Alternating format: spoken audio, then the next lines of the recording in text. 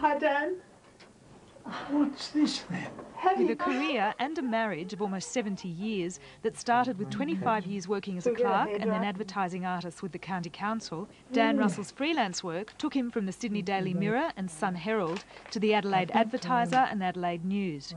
Interestingly, the issues which most concerned his reading public in the 50s, like the decline of the wool industry, the threat of nuclear power, splits in factions of the Labor Party, and too many elections in a short space of time, are all just as fresh and relevant to us today as they were back then.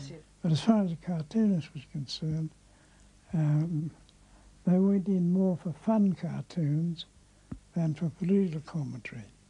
And that suited me because I didn't want to be putting over anti-Labor stuff all the time.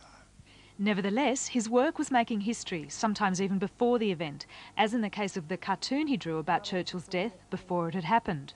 One of the highlights of his working life was being commissioned to design the cover of the program for the very first Adelaide Festival of Arts. He then went on to make his mark as a sporting artist on the Melbourne Sporting Globe, the Sydney Daily Mirror and the Sydney Telegraph.